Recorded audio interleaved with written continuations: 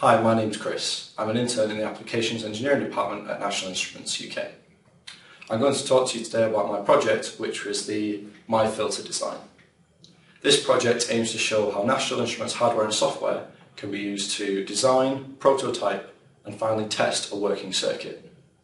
So the hardware that I've used is the National Instruments myDAQ, which is a product aimed at academia so that students can quickly and easily set up tests on the go.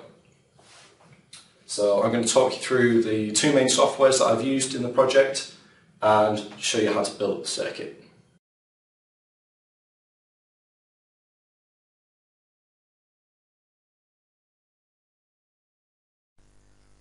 National Instruments Multisim is a powerful circuit design software. We can quickly build up circuits by right-clicking and placing components onto the circuit diagram. We can then link these components together by clicking on the terminals and then clicking on the terminals of another component. In this case, we're building a simple RC filter circuit. We can simulate the signal by clicking the play button at the top, but in this case we're going to use the Bode plotter instrument to look at the gain and phase characteristics of our filter circuit. We use the Bode plotter by wiring the grounds together, wiring the input to the source of our signal, and wiring the output to the output of our filter circuit. We can now see that the gain changes over frequency, as expected. We can also see that the phase changes over frequency as expected. We can use the Bode plotter to analyse more sophisticated circuits like this Butterworth filter. Here we can see the gain change over frequency.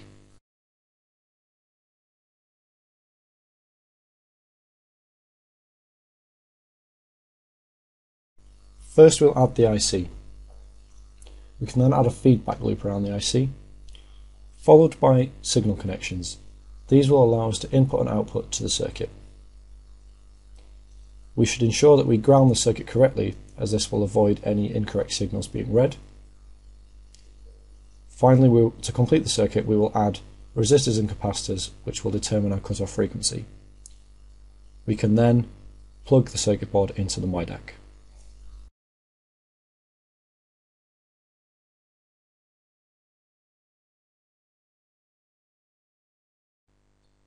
This is a virtual instrument, or VI, in National Instruments LabVIEW. This instrument is designed to plot the gain and phase for any filter circuit that we connect via the myDAQ. To use the VI, we must first configure it. So we will choose our hardware, which is device 2, which is the myDAQ. We must then decide whether this is low pass or high pass. I've actually designed a low pass filter, so I'll leave it where it is.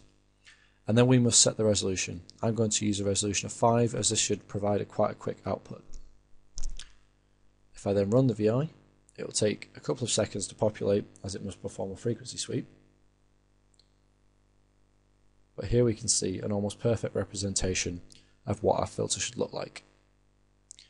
National Instruments LabVIEW is a graphical programming language.